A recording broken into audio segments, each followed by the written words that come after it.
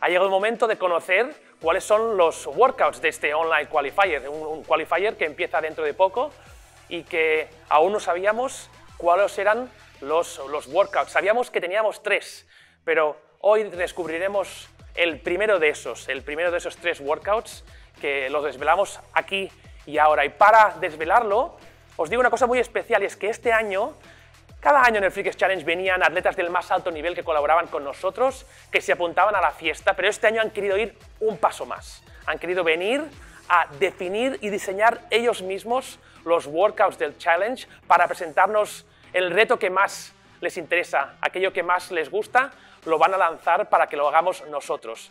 El primer atleta que nos presenta hoy aquí este workout es un Nike Athlete que ha participado 5 veces en los Games, que quedó tercero en 2018 y que también ha colaborado con nosotros aquí en el Challenge durante 3 años.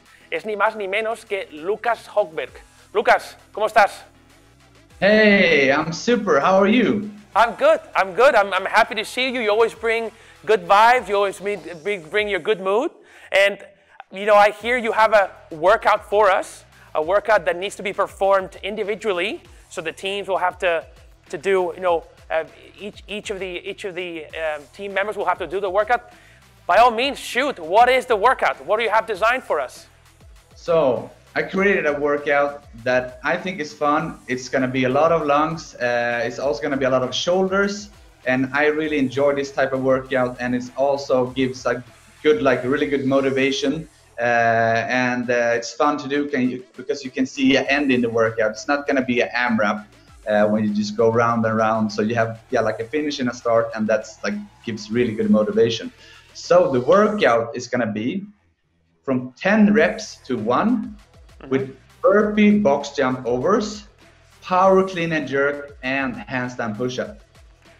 Keeping handstand push-up as well. Awesome. So it's going to be, you know, it's one of the workouts that you enjoy this. This is would be your favorite workout to do. Yeah. Actually, it will be a really good workout, one that I would enjoy a lot. I don't know if I would be the best in the world in it, but I would, you know, still enjoy it. And it's going to be hard, and it's going to be, it's going to be a good workout. Awesome. Solo recordar a los chicos que estáis ahora viendo, podéis ir a la web del Challenge, ff-challenge.com, y ahí descargaros los estándares completos del workout.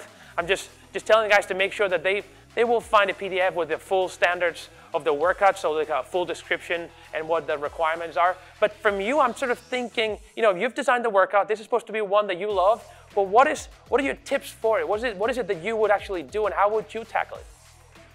So this workout, it's going to be a lot of reps, and I would say pace it from the start. I don't want you to get overexcited and try to do everything unbroken, because that's just going to come back in like the 8th or the 7th round, and it's going to break you down. It's going to go super slow. So try to break up the sets much more.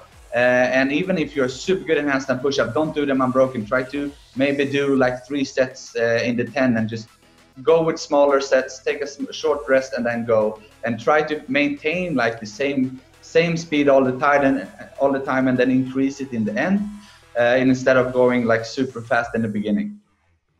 Awesome. Dude, thank you so much for designing the workout, for putting the effort in helping us out this year. It's always super inspiring and motivating to have you on board.